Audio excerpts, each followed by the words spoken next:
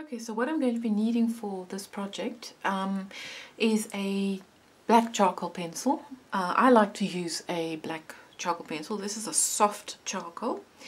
And I would basically use a kneadable eraser, one of these little putty erasers to erase any marks that I don't want. And also a blending stump, which is basically just rolled up paper with a point to it. When your blending stumps get quite dirty, cleaning them is very easy. You just take a piece of sandpaper and lightly rub it on the sandpaper to get rid of the black. You can also use just a normal 2B pencil. 2B pencils are nice and soft for working with, so if you don't want to work with charcoal, you can definitely use a pencil and just a normal eraser if you want to erase any lines.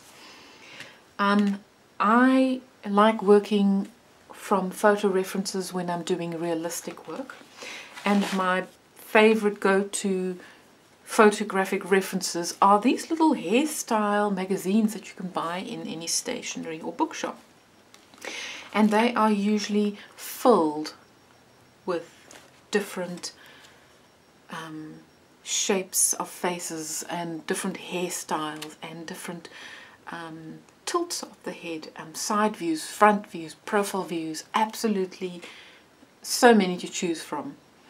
And I'm going to show you how I would take a photographic reference and use it so that I get the proportions right when I'm drawing it onto my page. I'm going to use this big one here to show you what I would do. So I would just take a normal pencil, or you can take a pen if you like, and I would outline the shape of the head. Now the head is usually sort of an egg shape or a petal shape, depending whether it's a front view or a side profile view. And where the top of the skull would be is where I'm going to be drawing from, not where the hair is extending from.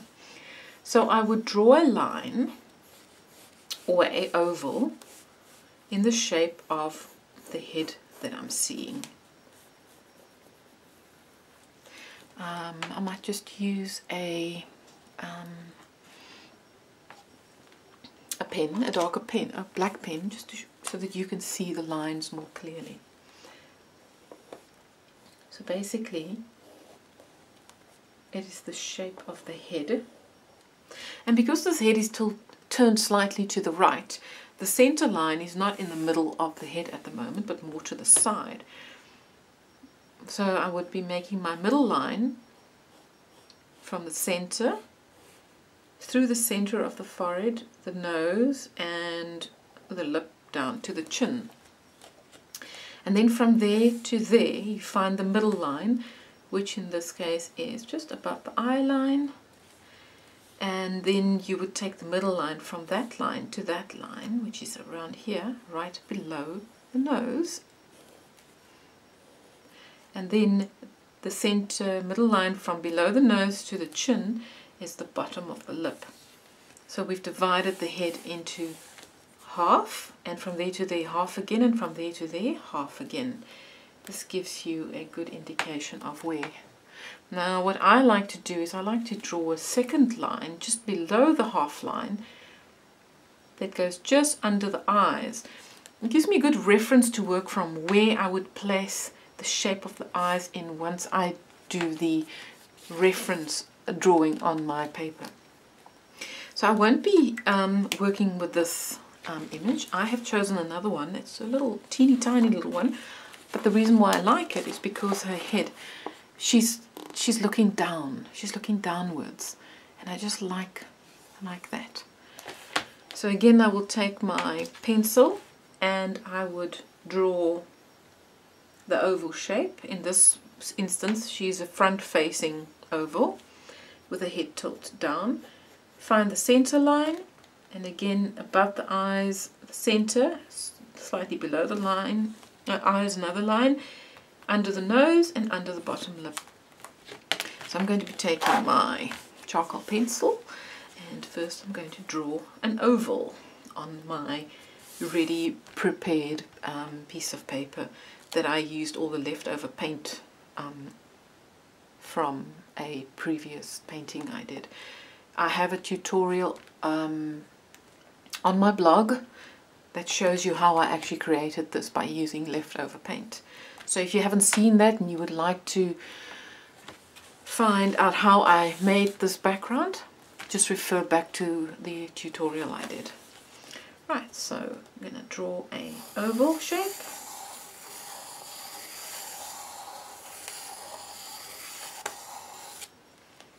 And I'm going to halve this oval shape.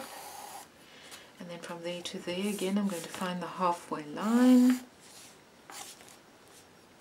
I think with this one, it's actually a slight bit of a curved line, seeing that she is looking down.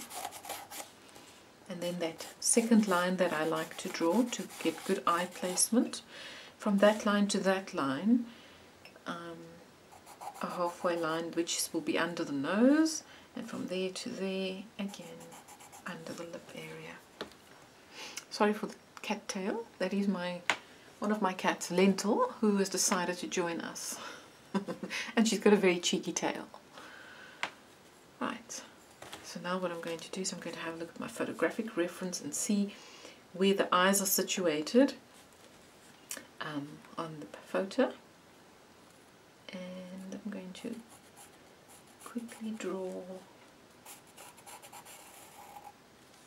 in the details.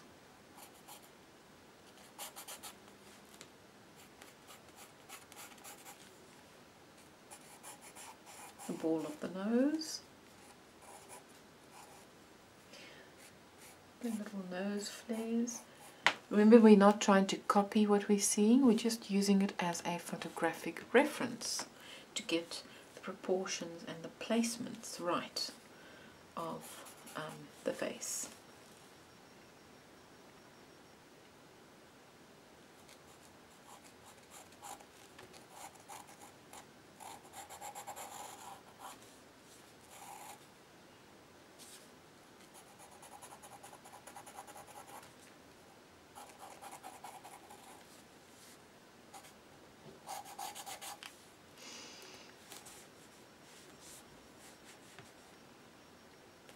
Indicates the bottom of the lip, which means the parting of the lip is going to be sitting somewhere around there.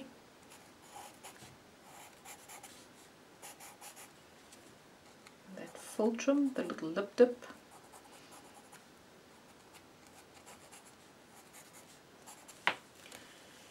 And I'm not going to keep the hairstyle that she's got here with the bangs. I'm going to be trying something different.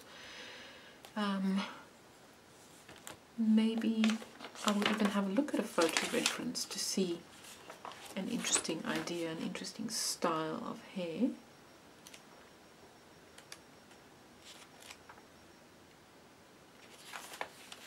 Maybe something in this sort of style, where the parting of the hair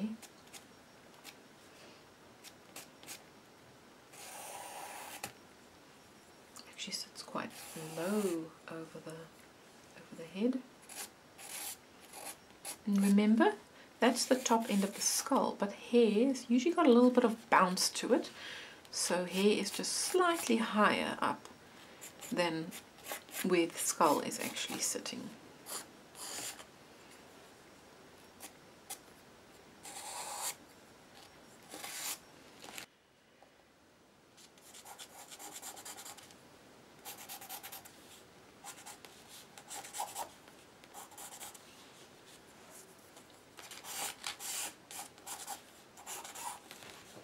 Now I'm going to have a look and see where the shadows are actually lying in my image, and just follow exactly what I see.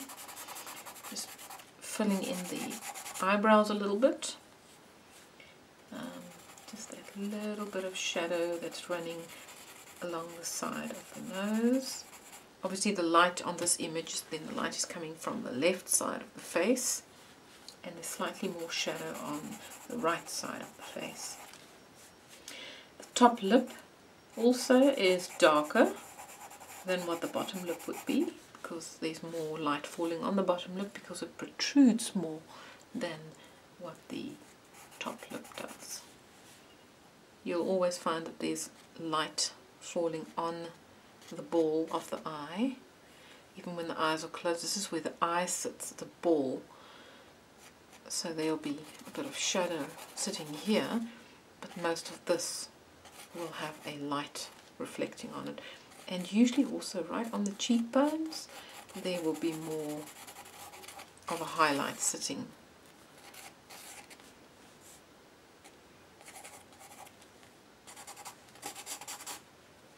And then you'll find that under the chin, there'll also be more of a highlight.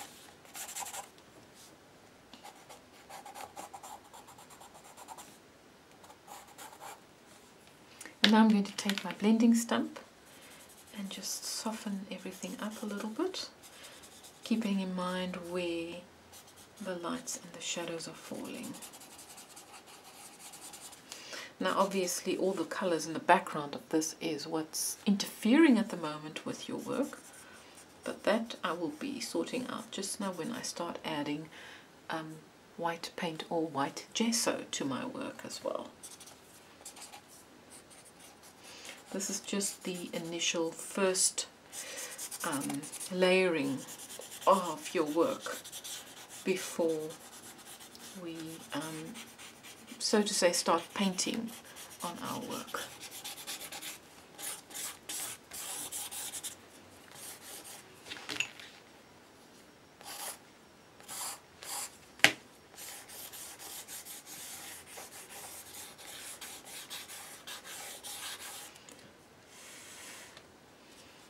Blowing away some of the charcoal.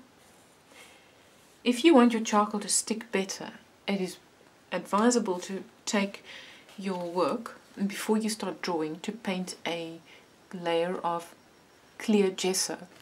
Now, clear gesso or clear primer has got quite a grainy, gritty tooth to it. It's very fine when it's dry, but there's definitely a grittiness to it, and that helps the charcoal to actually stick to the work.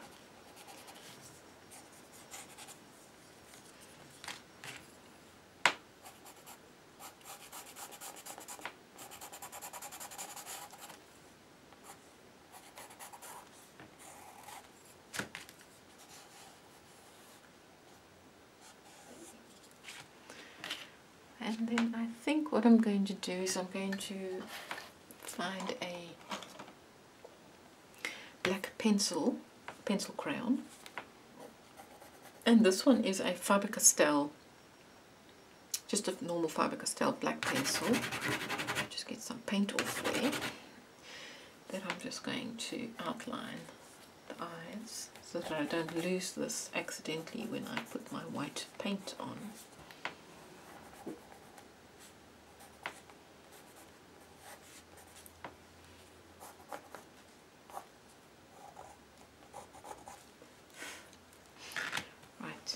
So in the next step, I'm going to be taking out some of my white gesso and adding some highlights and pushing back some of the colour on the face to bring up more of the features. So I'll see you soon.